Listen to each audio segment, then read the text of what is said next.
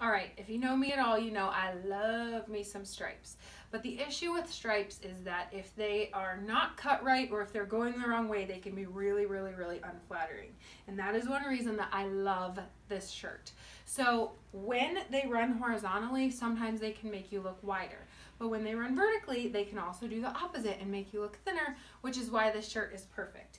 It is what I would consider or call a baby doll t-shirt. So that means it's going to be kind of tighter up here and then looser down here. And then it does have obviously that really distinct divide where the pattern changes. And it does have a little bit of elastic in here. So it's not enough elastic that it's going to pull tight against you, but it's just enough to pull it in just a little bit without it making look like a maternity shirt. So I think that's really important that you know there is elastic, but it is not tight.